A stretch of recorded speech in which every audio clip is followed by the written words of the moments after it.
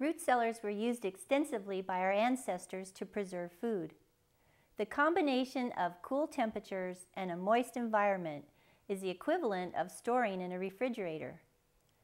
As we move toward keeping our produce at a lower cost, a root cellar may be in your future.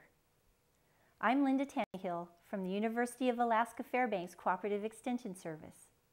So what is a root cellar? They come in many different forms in both indoor and outdoor types. An outdoor storage can be as simple as a buried box or a container all the way to separate freestanding structure. An indoor structure can be an unheated section of the basement, under the floor, or in the garage. Building a root cellar is highly dependent on the site. Controlling temperature, humidity, and ventilation is crucial, so carefully select the site and type of structure. At the end of this lesson, I'll give some general guidelines for root cellars. If you're considering building a root cellar, consult your local Cooperative Extension Service agent for more information. In areas of Alaska where permafrost is not an issue, above freezing subsoil temperatures make root cellaring a good alternative for storing fruits and vegetables. Root cellars may be of interest to gardeners growing excess produce and consumers purchasing quantities of in-season produce, both wishing to extend the quality and storage duration of their produce. Fruits and vegetables held in cold storage are living organisms whose maturation processes are slowed by the manipulated environment. Each crop stored has specific temperature, humidity, and ventilation requirements necessary to maintain optimum long-term nutrition and quality.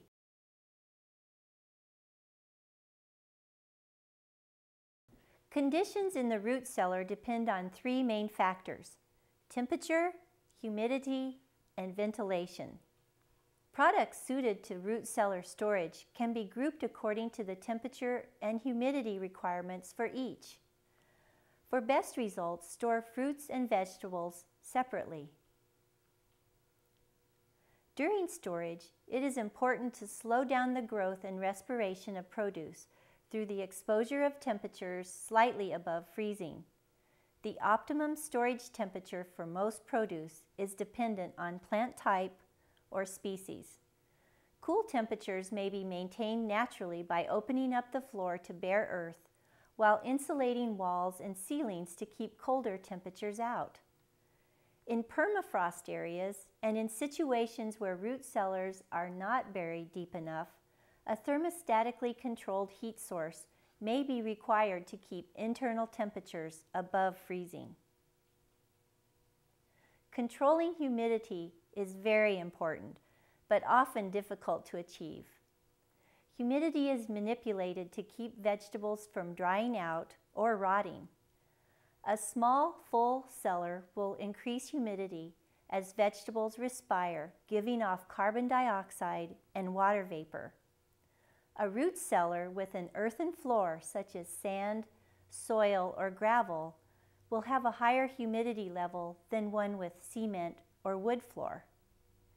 In some cases, packing vegetables in damp sand or sawdust may help maintain required high humidity levels around vegetables. Moisture is very important to storage of vegetables. All produce should be stored in a moist environment. Even the lowest recommended humidity range for vegetables is 60%. Ventilation helps to maintain adequate oxygen levels and control temperatures and humidity. Crowded conditions in a closed-up root cellar can create oxygen deprivation and moisture problems. Be sure to screen the ventilation system to keep rodents out.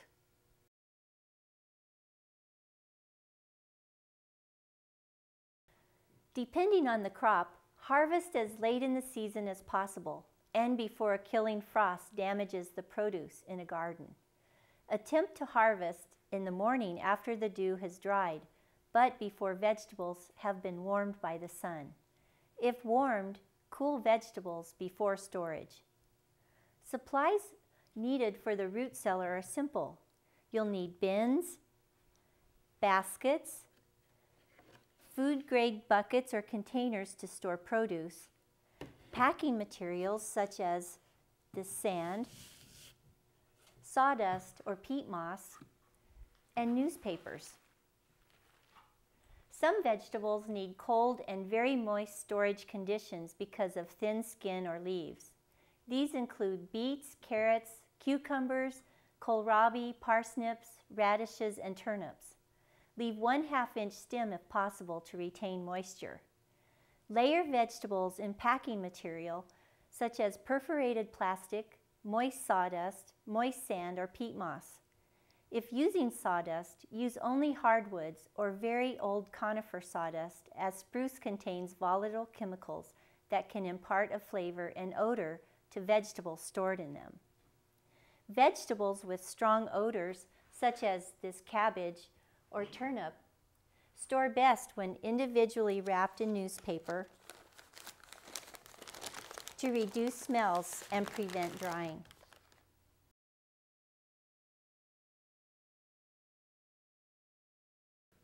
Many fruits can be preserved by canning, freezing, and drying. Only fruit that mature in the late fall or that can be purchased in the winter should be considered for home storage. Apples and pears require a cooler temperature than most vegetables, and air circulation is required to remove gas produced by the fruit. This gas speeds up the ripening process if not removed. The optimum temperature for apples is 30 to 32 degrees Fahrenheit with a 90% relative humidity.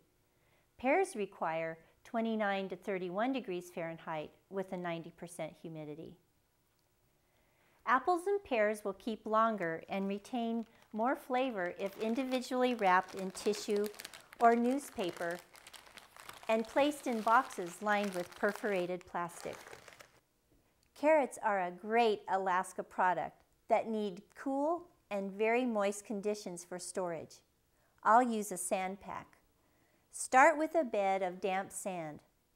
Place a layer of carrots on the damp sand. Don't allow the carrots to touch. Sprinkle damp sand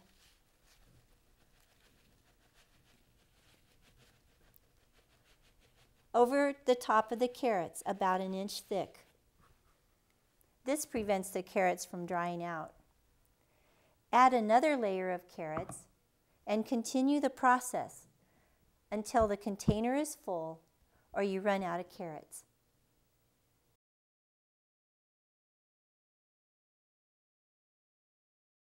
Potatoes and tomatoes store best in cold, high moisture conditions of 32 to 40 degrees Fahrenheit and 80 to 90% relative humidity.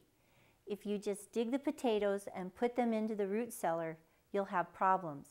It's important to put the potatoes in a warm and dark environment that will allow them to dry and the skins to toughen, which is in an area that is approximately 55 degrees Fahrenheit for 21 days. Once they're dried and toughened, they're ready to be placed in the bin and stored in the root cellar.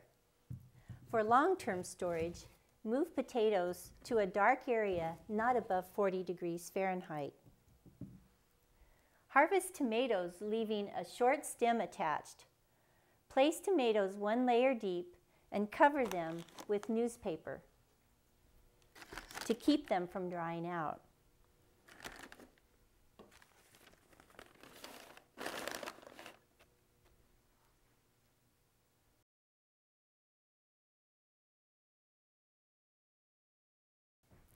Onions store best in cool, slightly moist conditions. This is approximately 32 to 50 degrees Fahrenheit and 60 to 70% relative humidity.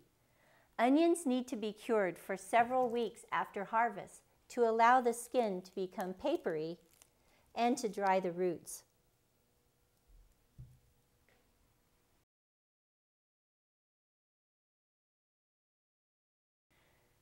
Warm, slightly moist conditions work best for winter squash and pumpkins, 50 to 55 degrees Fahrenheit and 60 to 75% relative humidity. Harvest these vegetables as late as possible and, if possible, leaving a 2-inch stem. The more mature the squash, the thicker the skin and more resistant to decay and drying out.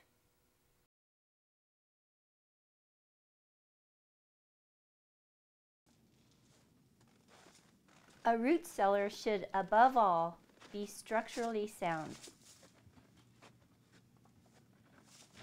It also needs to be kept cold, dark, damp, and in a convenient location. One possible location may be a walled-off section of a basement or garage, or like this one, under the garage. With an inside installation, be sure to put a vapor barrier towards the inside of the root cellar to protect the house from excess moisture and rot. In both attached and separate structures, the use of treated wood is not recommended. Uninsulated masonry walls and ceilings will allow cold temperatures to permeate if left uninsulated. Insulate ceilings and walls down below the frost line to protect the interior from excessively cold temperatures.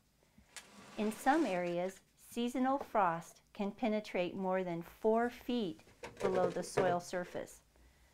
A small room will work for storage of vegetables requiring the same temperature and humidity. The use of moist sand and sawdust will allow the storage of some vegetables with different humidity requirements. While considered a luxury, a multi-room cellar works best for storing produce with multiple requirements. If you are considering storing your vegetables in a crawl space, check the temperature. Be certain your proposed storage area maintains the proper storage conditions throughout the year.